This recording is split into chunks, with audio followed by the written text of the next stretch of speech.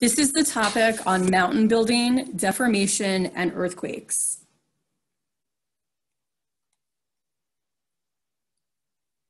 Here is some vocabulary to start off. You have the word orogeny. That is an episode of large-scale mountain building that involves deformation and metamorphism. Usually also you have igneous activity involved, as well as crustal thickening. And orogenies are resulting from crustal collisions. So you have pieces of crust that collide. And we started discussing that when we did the metamorphic chapter. For example, India colliding into Asia, and that resulted in a thicker crustal area that is the Himalayan mountains, which involves a lot of deformation and metamorphism, as well as igneous activity. A mountain technically is at least 300 meters higher than its surroundings, and it has a restricted summit area. That's in contrast to, for example, a plateau, which could be 300 meters high, but it's a flat area that's higher up. So a mountain has a restricted summit, like it reaches a point. And a mountain range or a mountain belt is a line of mountains.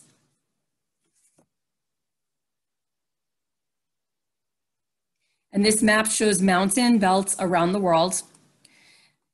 And you see the different colors. So you have young mountain belts, which are less than 100 million years old. That's in this pink color. Then this purple periwinkle color is old mountain belts. And that is what we're focusing on today. Shields and platforms we will discuss in a later chapter. So you can see the Appalachian Mountains, the Andes Mountains, the Alps, the Himalayas. These are some of the mountains that we discussed last week. And we will continue to discuss in this lecture as well. So in the last lecture on plate tectonics, we focused on mountain belts that formed as volcanic arcs related to subduction. For example, the Andes Mountains, most of which are volcanic. So in this lecture, we will focus on mountain belts that formed from collisions between land masses. So these types of mountains would be called collisional mountains. Okay, so it's a little bit different from what we discussed, like the Andes Mountains, which again is caused by subduction and the formation of volcanic arcs. So Andes Mountains are not the same type of mountain as, let's say, the Himalayan mountains, where you have India colliding into Asia. So we're going to focus more on the Himalayan type mountain, which is a collisional mountain. Okay, so there's a difference in the type of mountain here.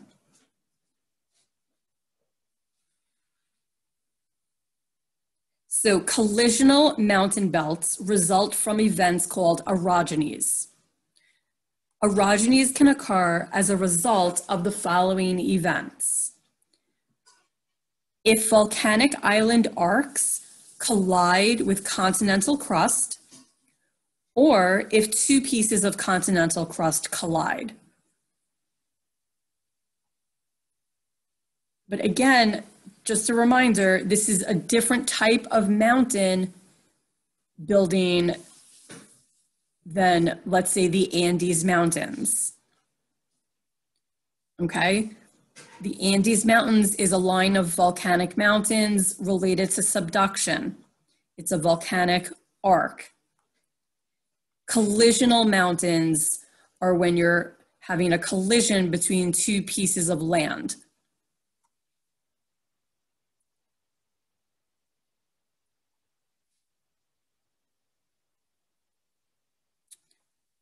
So the picture on top shows you a microcontinent and a volcanic island arc, and they're being carried toward a subduction zone. So here you have the crust over here, which is continental crust because it's thicker. And then here is your ocean crust.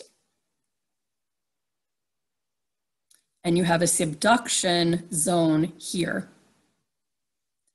And then you have the magma formation, and the magma is rising up and forming these volcanic mountains, which is your volcanic arc.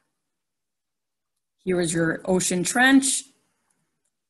Here is an inactive island arc that they added to the diagram to show the next step. And then here is a microcontinent.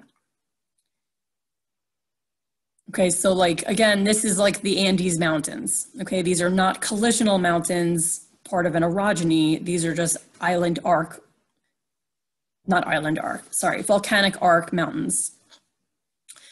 Okay, so then you're going to see as the subduction occurs and continues, this ancient island arc is going to collide with this piece of continental crust.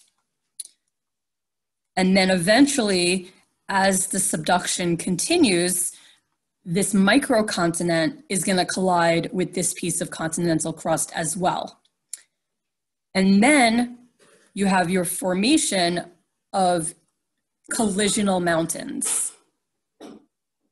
Okay, so that's step 2 here. The accretion of the microcontinent to the continental margin shoves the remnant island arc further inland and grows the continental margin seaward. So that just means you're adding on to the coast of this continental piece here. And you're making it thicker and you're growing it out further into the ocean. So the coastline used to be here, now the coastline is here. That's what that means. Now the term accretion means joining or adding onto. So, whoops, let's just add joining or adding onto.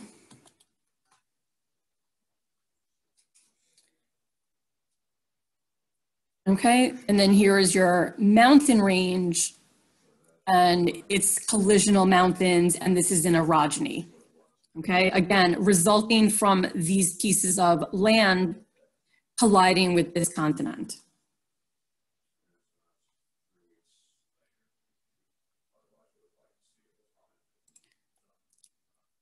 So this is orogenies where volcanic island arcs collide with continental crust. Continuing with what we were just talking about, how you had this island arc colliding with the continent. Just that piece we're going to focus on for a minute. Okay, so here you have a cross-section of Eastern North America. Here is a continental crust piece. Here is the ocean crust extending out. And then you have subduction and a formation of a volcanic island arc. And then this was actually about 543 million years ago. So you had an active volcano or a volcanic arc out in the ocean off the coast of North America. And this is, we have evidence of this in New York City. For example, in Orchard Beach in the Bronx, we have evidence of this happening. You have these types of rocks. In a previous lecture, I showed you some black rocks, and you had some students standing on some rocks, and then the black rock was like lower down, and a lot of it turned into black sand. And we talked about the difference in weathering rates. That black rock, that most of it broke down to sand, was amphibolite, related to the mafic rocks that you see in this situation here. And that picture was from Orchard Beach in the Bronx. Okay, so again, continental crust, ocean crust subducting and forming this volcanic island arc where you have a collision with another piece of ocean crust. Then here, about 500 million years ago, you have the subduction has consumed much of that ocean crust. You have a more substantial volcanic island arc. You have less of this ocean crust. So now the volcanic island arc is almost colliding with the continental crust. But then also you have this sediment that has accumulated in between. And that sediment came from the scraping off of ocean sediments from the subducting plate. And we call that the accretionary wedge. The accretionary wedge is that sediment right here. So this shows you the tectonic orogeny. Okay, this is all a representation of the tectonic orogeny. And that resulted from this island arc colliding with what we now call North America.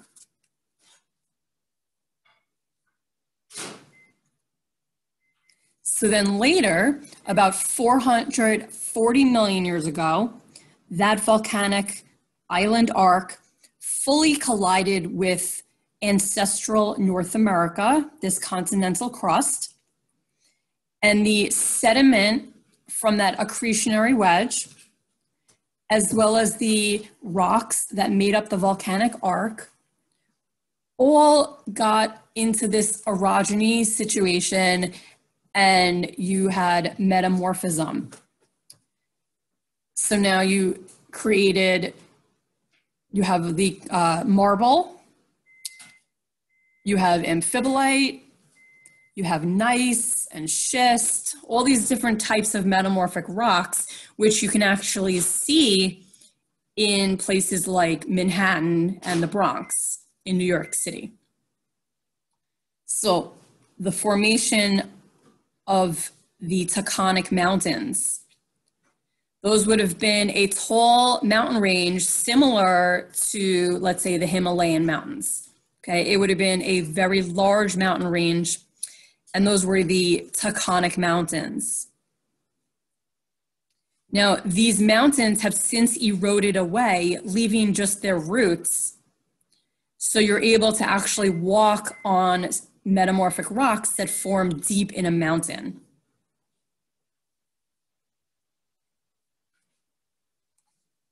So these tectonic mountains have eroded away.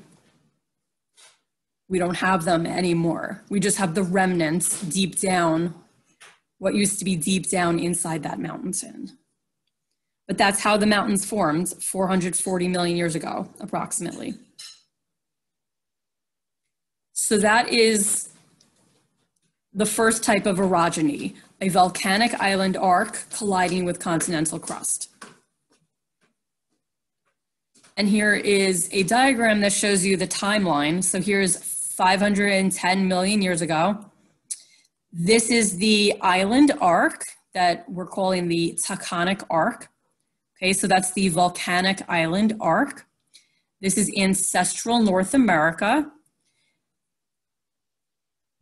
And then 470 million years ago, the Taconic island arc has now moved closer to North America.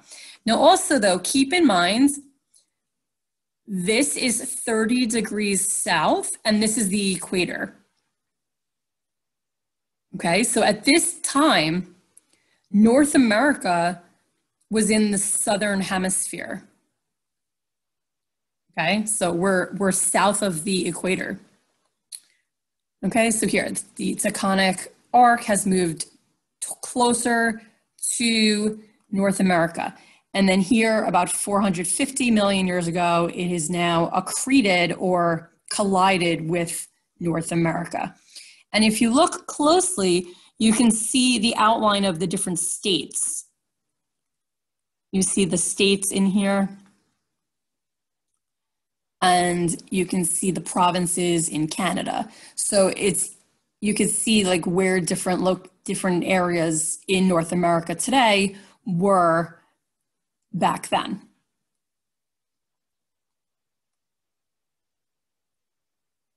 And then here's another diagram showing you what happened. So again, about 600 million years ago, you had the tectonic volcanic arc here. Here is ancestral North America.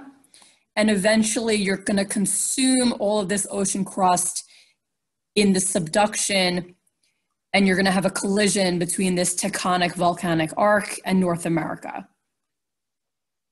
Okay, but at the same time, if you look all the way over here, you had Africa, and you had this microcontinent called Avalonia, and then you had this subduction here.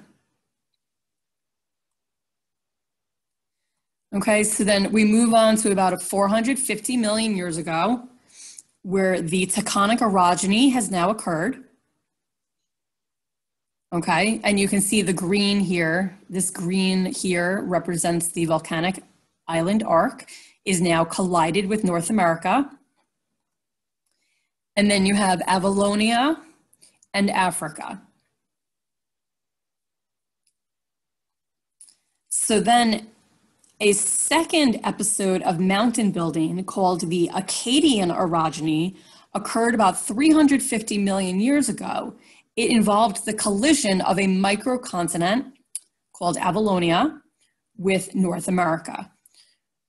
Okay, so after this subduction zone continued and consumed this ocean crust, eventually Avalonia collided with the land that already experienced the tectonic orogeny. So now Avalonia is on this ancestral North American coastline. So then you can see the color here is like a purplish, pinkish color, whatever color that is. You could see that now that it is smushed onto North America, they maintained the same color in the diagram. Okay, so about 350 million years ago, you have Avalonia has collided with North America, and you formed a second orogeny, the Akkadian orogeny.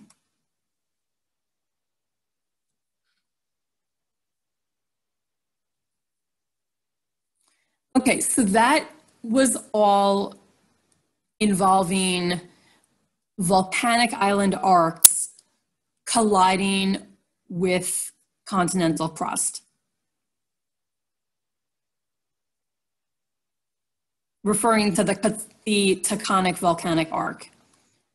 Okay, Avalonia colliding with North America and forming the Akkadian orogeny is more related to this type of orogeny, where you have continental to continental plate boundaries.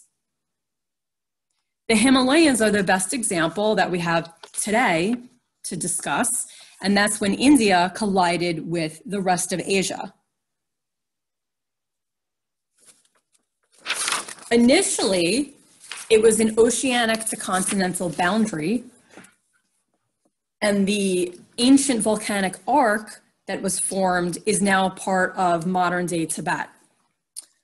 Okay, so here's your continental crust, your subduction at this collision with the rest of the continental crust over here, which is Asia. Okay, so this is India, that's Asia, and you formed a volcanic arc on the continent of Asia. This is similar to like the Andes Mountains today.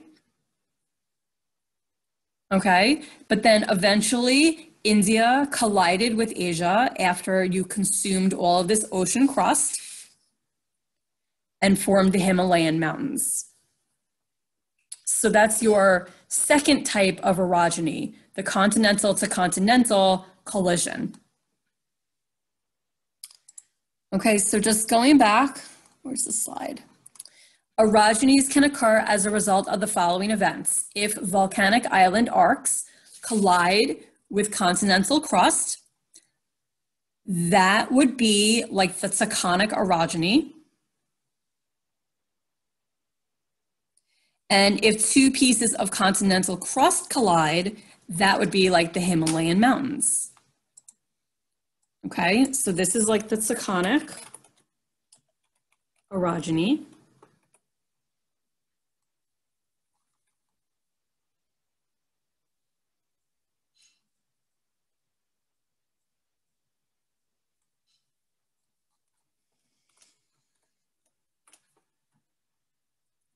And then we have two pieces of continental crust colliding, would be like the Himalayan mountains.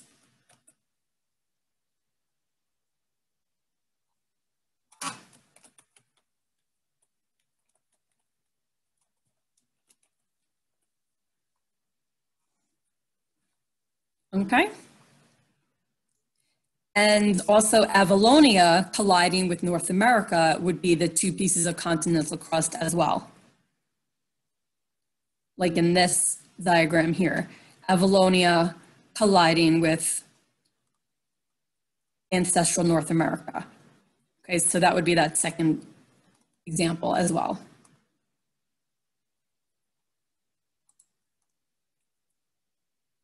Okay, so we talked about the Himalayan mountains. Now, this is another diagram showing you the timeline. So 71 million years ago, India was down here. And then about 10 million years ago, India was here. And then your present day, India is here, and it is colliding with the Eurasian plate and forms the Himalayan mountains, or formed them. And they're continuing to grow, like they're continuing to develop.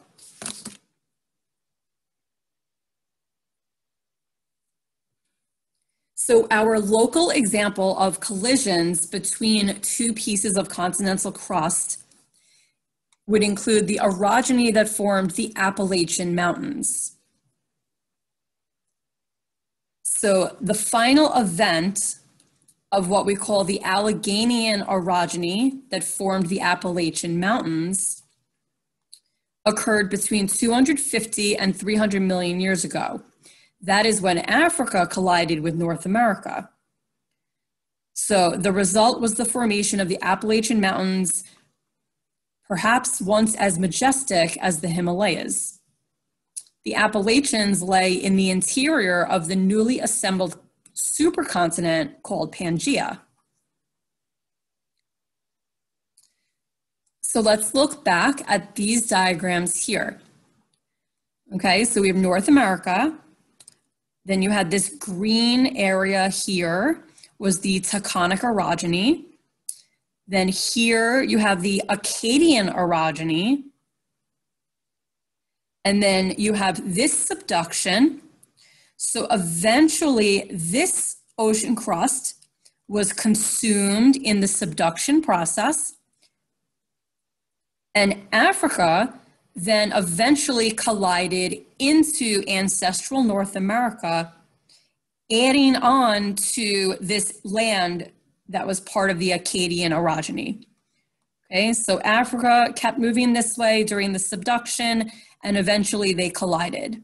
These two pieces of land collided.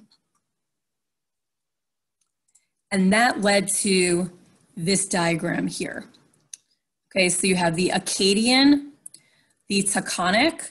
Here is the piece of North America that was the original piece before the tectonic volcanic island arc collided, before Avalonia collided, right? That's North America.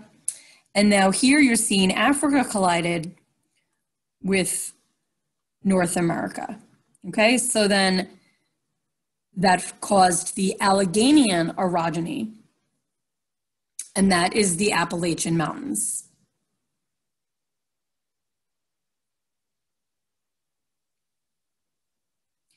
So mountains that form as a result of an orogeny or a collision have the following features. They contain a lot of sediment and sedimentary rocks that have been folded and faulted. They show evidence of regional metamorphism, and they show evidence of igneous activity with large bodies of magma underground. In other words, plutons.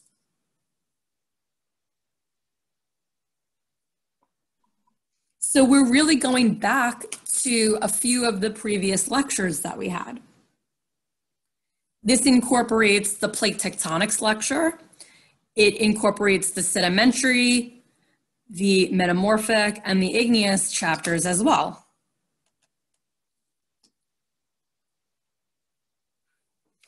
Then we have this term, terrains. Terrains are pieces of exotic crust that have been added to continents.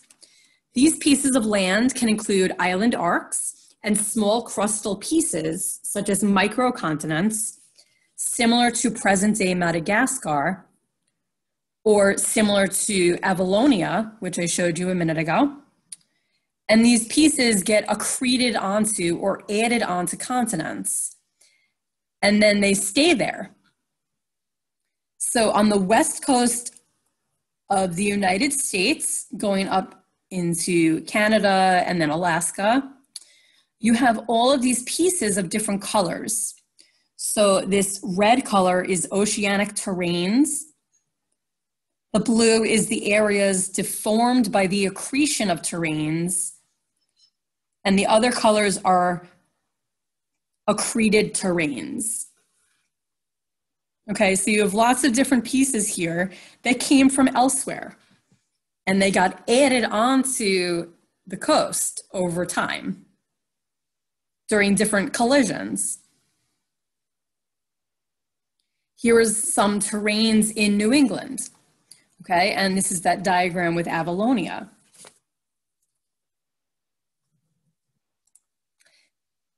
So Avalonia is shown in this darker shaded color, the darker gray.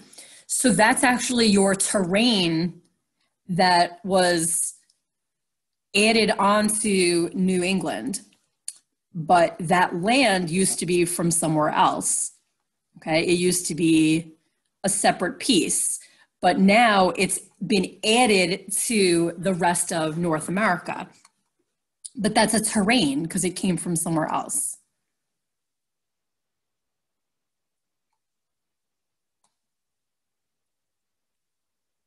So then we're going to look at the anatomy of a mountain belt.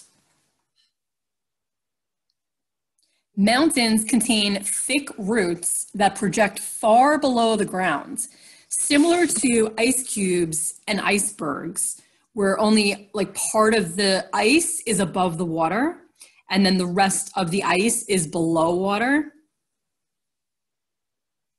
Okay, so like part of the mountain range is projected upward where you could see it, but you do have this very large root that pushes down into the mantle. So these mountains are very thick, but a lot of it is actually below ground pushing into the mantle. This kind of also reminds me of like a tooth. Your tooth sticks up out of your root, out of your gums, but you do have a substantial amount of tooth that's below the surface of the gums where it goes down into your jawbone. Okay, so like you have a root of your tooth, you have a root of the mountain. So what about erosion of mountains? So remember, the Earth's crust floats on top of the denser mantle, and this is related to buoyancy. So erosion removes the upper layers of the rock from the mountains. As rock is removed, the mountains no longer push into the mantle as much as they did before they were starting to be eroded downward. So what you get is crustal uplift. Okay, so you have very large mountains, they're pushing down into the mantle. If you remove some of this material at the top of the mountain, you're not going to have as much pressure pushing down into the mantle. So then the mountain is going to like bounce up a little bit and float on the mantle a little higher than it was before, because you don't have as much weight pushing down. So that adjustment of uplift is from buoyancy. So it's a rebound. Okay, so the crust rebounds and becomes uplifted as erosion removes material from the mountains. And this is related to the process that we call isostatic adjustment or isostatic rebound. Ultimately, the land that used to be mountainous will reach equilibrium and actually become relatively flat once again. And we could see this in New York City, where we don't have humongous mountains. The land looks relatively flat. And that's from the adjustment, the isostatic adjustment over time. So isostatic rebound is when you unload the crust related to erosion, and then the crust keeps rising up, and then you keep having more erosion, and then eventually the land reaches equilibrium. Okay, so you erode part of the mountain, the root of the mountain is gonna bounce or rebound a little bit higher because it's no longer pushing into the mantle as much. And then as you uplift the mountain, you're able to have more erosion. And then where does that eroded material go? When you erode off the top of the mountain, that eroded material ends up next to the mountain. So you thicken the area of land next to the mountain, and you're lowering or you're lessening the thickness of the actual mountain. So eventually the whole piece of land ends up pretty flat, and that's your equilibrium. So here I just have a little diagram here and there to show the process of rebound. So here's an empty boat in the water. The boat is high up on the water.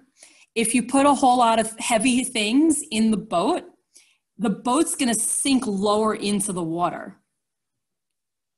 And then if you were to remove those items from the boat is gonna like go back up higher on the water. So that's your rebound, okay? It's just unloading and loading and uplifts, and so this is kind of a model of the rebound. Okay, and this shows you further the isostatic rebound.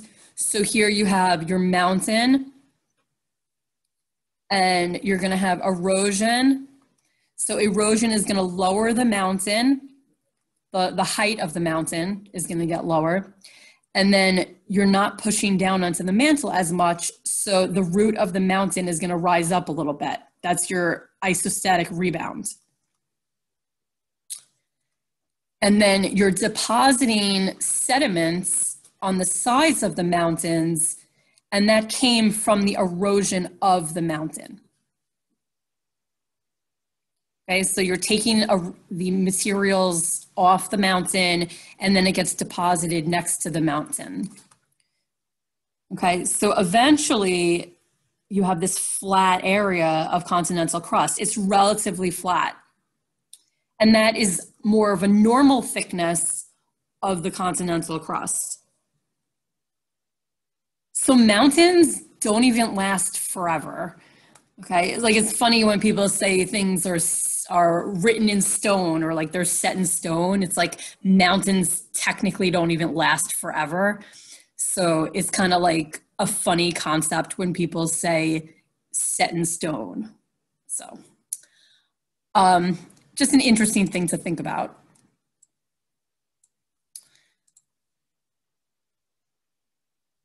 Okay, and then this is just another diagram of the same concept.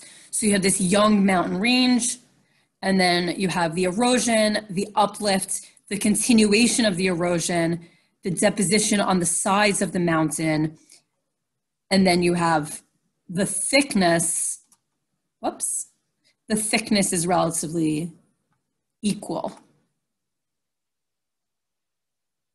Okay, it's like a relatively equal thickness going across this whole diagram down here.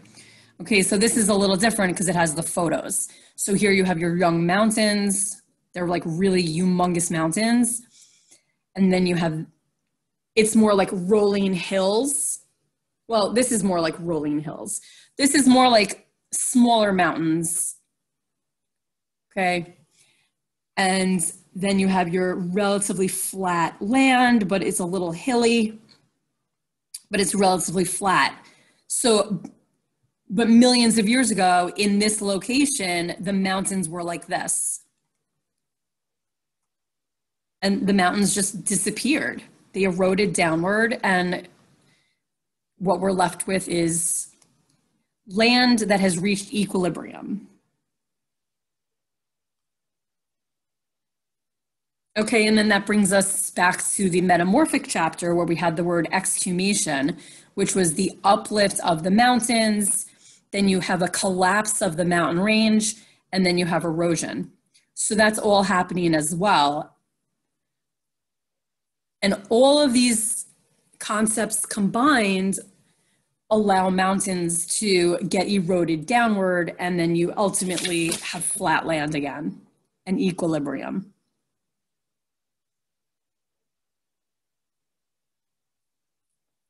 Okay, so that brings us to the next portion of this topic, which is deformation. So before we go into deformation, I want to review what undeformed rock layers look like. So undeformed rock layers are generally going to be in flat layers. So here you have a roadside outcrop where you could see limestone layers, sandstone layers, and shale. And they're flat horizontal layers. So that's the principle of original horizontality, which states that sediments are deposited in horizontal layers. So therefore, sedimentary rocks will form as flat horizontal layers. So if sedimentary rocks are found to be in any other orientation, for example, if the layers of rock are tilted on an angle or they've been folded, that indicates to us that the rocks have gone through deformation. So these layers down here have been folded. They're no longer flat, they're folded. So that tells us there was deformation in the area. Perhaps the deformation was related to tectonic movement. It may have been some sort of collision that happened between two pieces of continental crust. Okay, just looking at this photo, we don't know what the folding is from. We just see that there was deformation. I have a quick question. Yes. How can you distinguish between a deformed rock and a metamorphosed rock? That is a good question. So a lot of the areas where you see deformation, you may also see that the rock is metamorphic. In this photo, these, we're just going to say that these are sedimentary, but they've been folded. But there were other cases where the deformed rocks are metamorphic. So you would have to know more about the geologic history of that particular area, and you would have to be able to look at the actual rocks and see what type of rocks they are. Oh, okay. All right, thank you. You're welcome.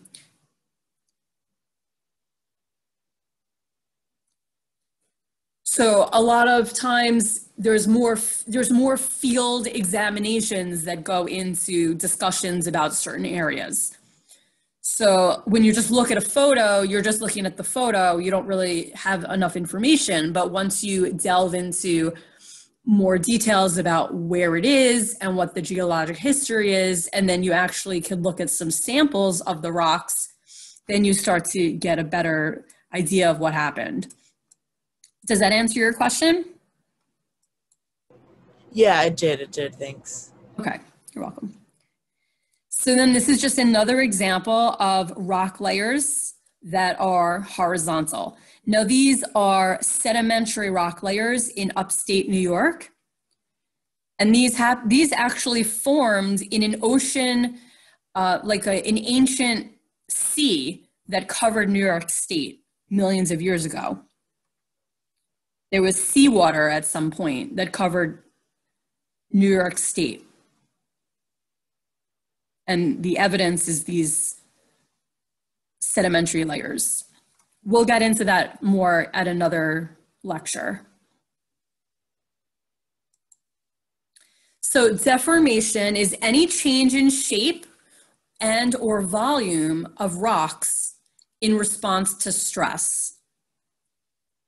So rocks you may think of as being just like unchangeable, but you can actually change the shape and or the volume of rocks if enough stress is applied to them.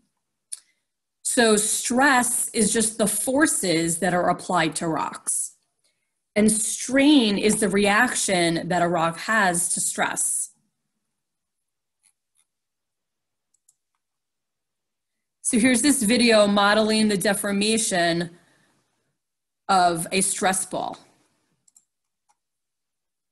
So deformation can be seen using a stress ball, for example. So I'm squeezing the stress ball, applying stress, and the ball reacts by deforming. And it happens to be this type of material goes back to its original shape when you release that stress. But that's the deformation. It's the reaction to the stress applied. Okay, so basically, when you apply stress to a stress ball, it reacts to the stress that you're applying, which is pretty much why a stress ball is a stress ball. It's made of a material that reacts to your application of a stress force. And it changed shape and volume, right? The ball gets more compacted together when you squeeze it. So that's changing the volume. And you're changing the shape. It becomes more like a flatter, compacted piece. So that's the change in the shape. Okay, and again, the word strain is the reaction that the rock has to the stress. So these are different types of stress. You can have a pushing or compression stress. And that's what I was doing to the stress ball. I was applying compression. I was squeezing it. You can have tension, which is like a pulling apart stress. And then you could have shear, which is movement in opposite directions, like two different pieces are moving in opposite directions, but next to each other. So that's shear stress. Okay, so compression, tension, and shear. Again, compression is pushing or squeezing. Tension is pulling apart.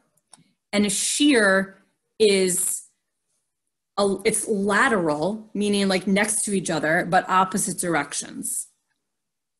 And then this is showing you what happens when the rocks are shallow, where they're behaving brittly.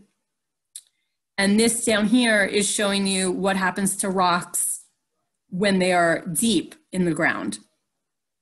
So you have faulting when rocks are located close to the Earth's surface. It's all going to be faulting. And then deeper down in the ground, you're going to have folding, stretching, and shearing.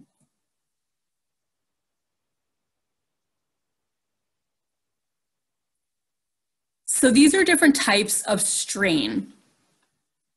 Elastic strain is when deformed rocks return to the original shape when the stress is removed. It is not a permanent change. This would be like when I squeezed the stress ball. The stress ball, when I opened my hand, went back to its original shape and size. I did not permanently alter the shape or size, or volume rather.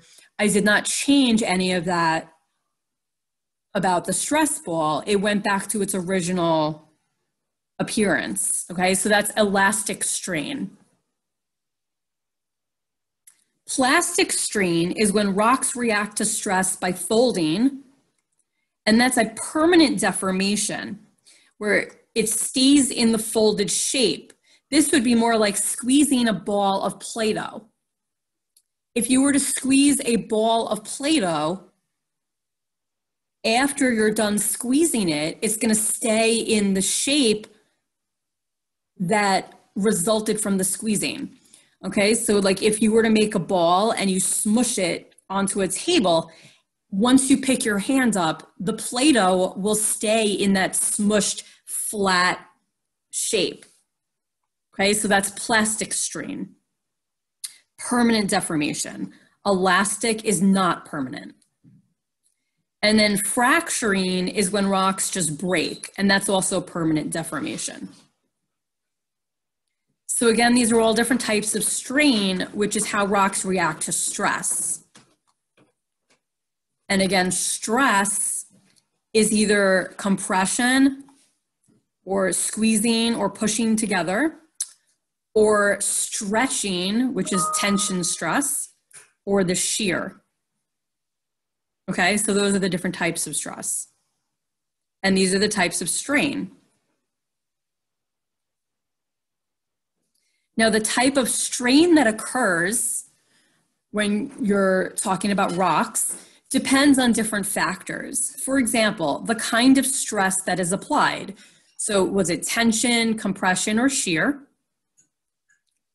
How long the stress was applied for and how much stress was applied. The rock type affected, for example, was the rock soft sedimentary rock or was it a hard metamorphic rock? So like a soft sandstone versus, let's say, quartzite, which is very hard. And also the pressure and temperature conditions under which the stress is applied.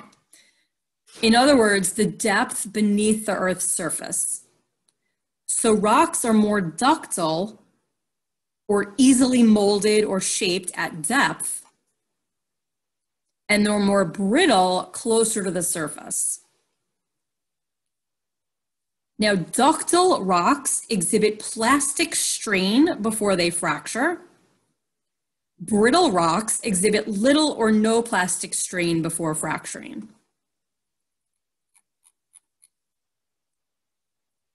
So let's go over some examples. So here is an example of elastic strain.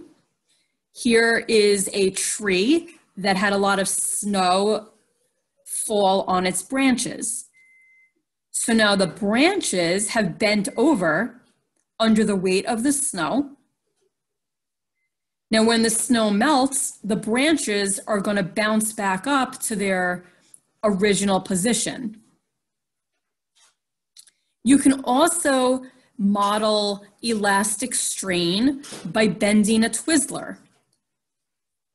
When you bend a Twizzler and then you release your hand, it usually goes back to the straight Twizzler shape. Or you could pull lightly on a rubber band. The rubber band will expand to a larger shape. And then when you release the stress, the rubber band goes back to its original size and shape. Okay, so these are different examples of elastic strain. And again, there's no permanent deformation, no fracturing, no folding. And this also would be that stress ball example. Now here's an example of plastic strain. So again, with the Play-Doh example, when you apply stress to a Play-Doh, it will stay in whatever shape you molded it into. That's why Play-Doh is fun to play with, because you can model it, you can make little models, you know, make like a little model of a dinosaur, or make little like pretend hamburgers, whatever. But it's fun to play with because it exhibits plastic strain. Pieces of plastic, like this little random piece of plastic that came with a package of socks, you can bend it and it stays in that position permanently, unless I apply more stress to bend it back to the original shape. So we consider this permanent because it doesn't just bounce back to the original flat shape. Now, aluminum foil also exhibits plastic strain because you can mold aluminum foil into whatever shape you need. For example, like wrapping it around a sandwich.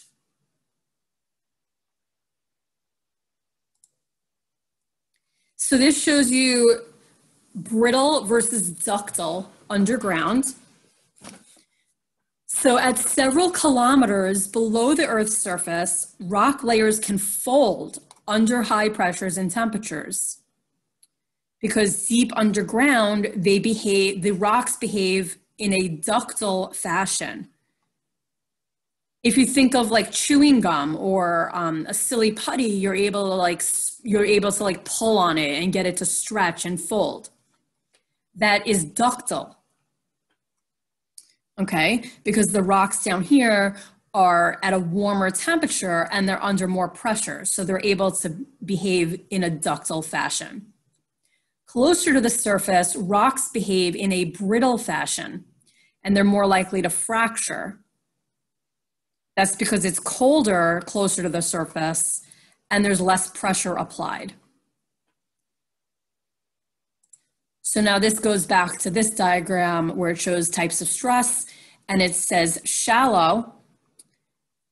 Okay, at shallow depths, rocks tend to exhibit brittle fracture. Okay, so you're mainly just gonna have fracturing because the rocks are brittle. And at depth, you're able to have more ductile behavior. So you get folding and stretching and shearing, more like playing with chewing gum.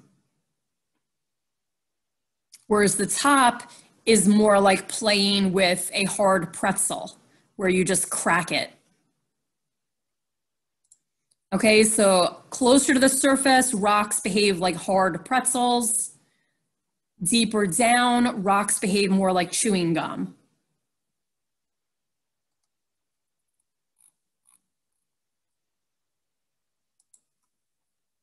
So then we're going to get into fractures in rock.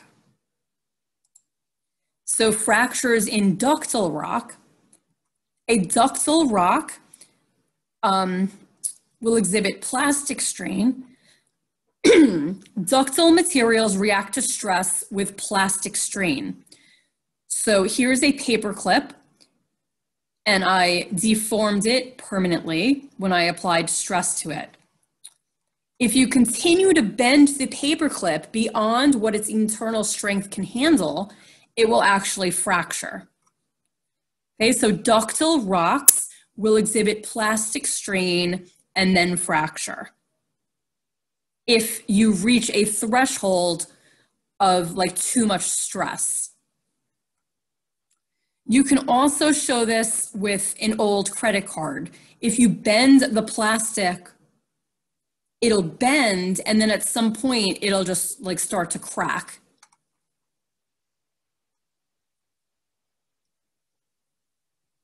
Okay, so again, ductile rocks will exhibit plastic strain and then fracture if the stress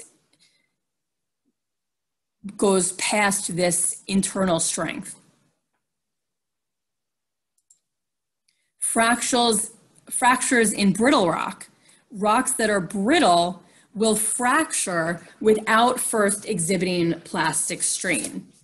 So that would be more like if you break a piece of chalk or a Kit Kat bar or a hard pretzel, it's going to crack right away. There's no bending first. Okay, so rocks behave differently if they're deeper down and ductile versus if they are closer to the surface and brittle. Okay? So then we have geologic structures related to deformation.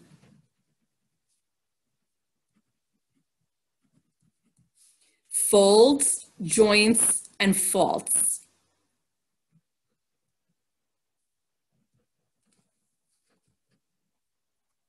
So here we have faults.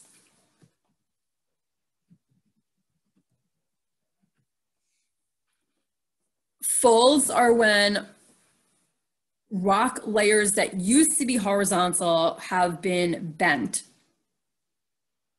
Folds are a result of compression stress. Again, that's the squeezing or pushing together stress. Folding usually takes place deep in the crust where rocks are more ductile. And this is a monocline, which is one simple bend in the rock layers. Okay, so then if we go back to this diagram here, compression, which is the arrows moving towards each other, the squeezing or pushing together, is related to folding.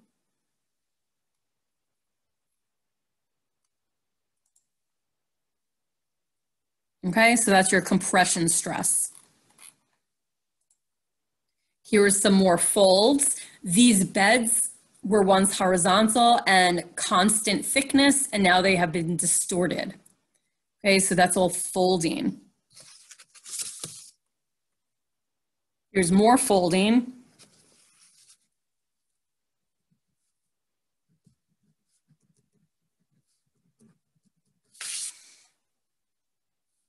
Here's more folds. And we have these terms called anticlines and synclines. So an anticline is when the fold arches upward. And a syncline is when the fold is dipping downward. Okay, so like going back here, this would be a syncline. Okay, so the anticline sort of looks like the letter A, right? Looks like the letter A. And a syncline kind of looks like a sink. You know, like in the kitchen, you have a sink, right? That kind of sink. I can't think of another type of sink. That's what I meant though, like a sink. So anyway, syncline looks like a sink. Anticline looks like the letter A. So those are good ways of remembering those words. Okay, anticline, syncline, right? So you end up with these folds in this piece of land here. That's one example of how the folds would look. For some reason, this type of folding reminds me of like wrinkles in a carpet. Like when carpeting is kind of old and it gets wrinkles. Right? That's kind of what it looks like. Okay, so here you have your upward arch, and here you have dipping downward. Okay, so this diagram on the left is which? An anticline or a syncline?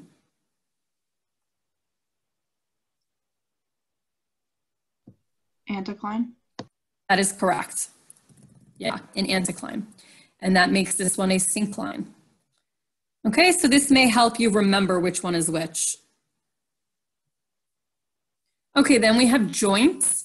Joints are fractures in rocks where no movement has occurred along the fracture. So these are just cracks in the rock, okay? But they don't have movement, like there's no lateral movement or up and down movement.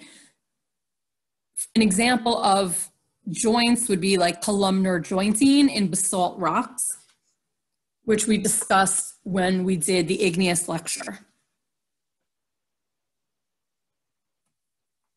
And then we have faulting. Faults are fractures in which blocks of rock on opposite sides of the fracture have moved parallel to the fracture surface. So in this case, you have this line is your fault, and then you have this thick rock layer here, and then this thick rock layer here. Now this rock layer here looks very similar to this rock layer here. So you look down here, this like thicker layer down here looks very similar to this thick layer down here. So what I'm interpreting is that this rock layer used to be continuous with this rock layer. It used to be like a stripe that goes across, but now this rock layer is higher up. So this is a fault line where this piece of this side of the fault went upward compared to this side of the fault, right? So you can look at different rock layers and then kind of match up where they used to be, and then that gives you an idea of the direction the fault line moves, or the rocks moved along the fault line, rather.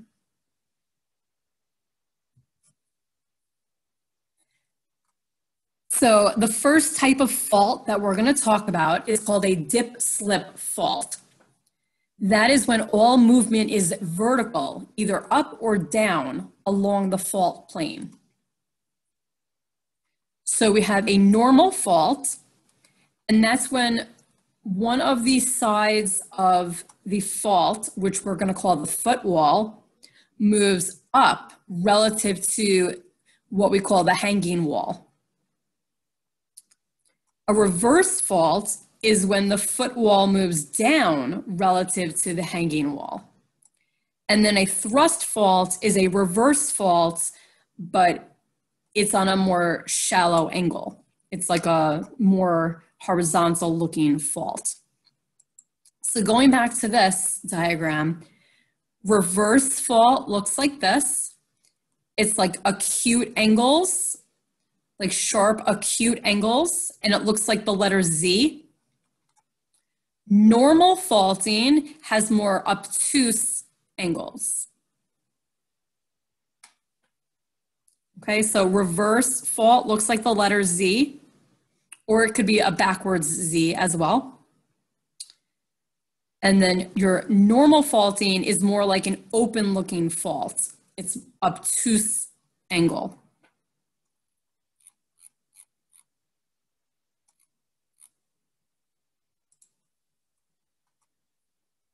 So we'll get back to this, but it says FUN and FTR. Those are just different ways of remembering. Once I show you what the footwall and the head wall are, those are ways of remembering which type of fault is which. Okay, so if you imagine a geologist in the middle of the fault line, where the geologist's head is your head wall or your hanging wall. And where the geologist's feet are is your foot wall. Okay? So we can I'll just quickly draw a little person here. Okay, that's my little person really quickly. Really quick drawing. Whoops. Okay, so you draw a little person on the fault line. The piece of, or the side of the fault where the feet go is the footwall. The side of the fault, which is this white line here, the side of the fault where the person's head goes is your hanging wall or the head wall. Okay, and here's another way of looking at it. So here's a little geologist standing on, this is a fault line that you can kind of like, it's just like 1/2 of the fault line, okay? So I took the footwall here and I took away the hanging wall, just so you can see. The side that you're able to walk on is the footwall, okay? Like the side where the feet are gonna go is your footwall.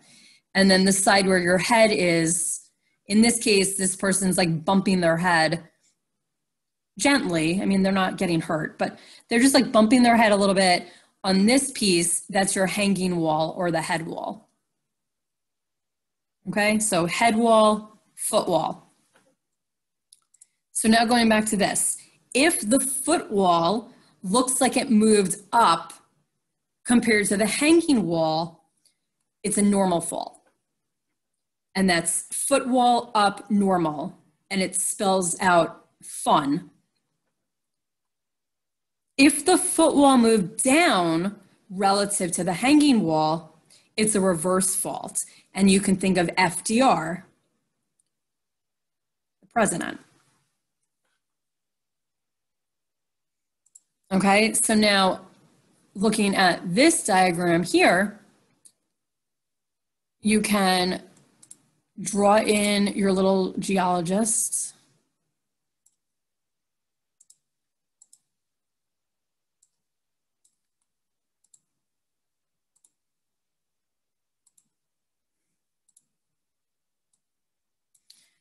Okay, so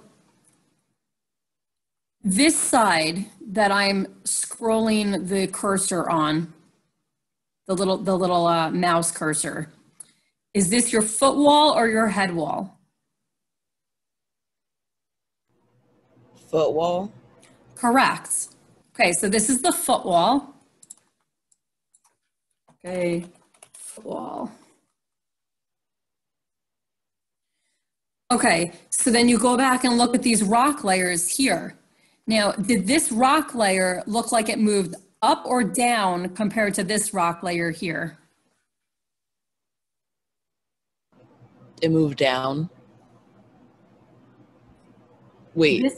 This rock layer here on the foot wall, does it look like it moved up or down compared to this on the head wall? Oh, I see. It moved up. Okay, correct. See how, yeah, this rock layer is now higher up compared to where it used to be. And this is your foot wall. So then we go back here. If the foot wall moved up, it's a normal fault. So this is a normal fault. Normal fault. Okay, so you just draw your little geologist cartoon. You determine where the foot wall is, and then you see if you could tell if it moved up or down compared to the other side of the fault, which is the head wall.